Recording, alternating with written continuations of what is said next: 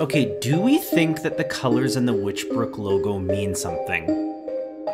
The obvious go-to comparison is the houses in the Harry Potter franchise, and I think it could be possible because if you look at some of these screenshots here, there is different colored bands on the hats, and it seems to be a reoccurring theme that these colors keep popping up. So I don't know, I just kind of think maybe there will be something to do with 4 factions within the school, and I'm getting that thought out into the world because I have a feeling that I am right. What do you think?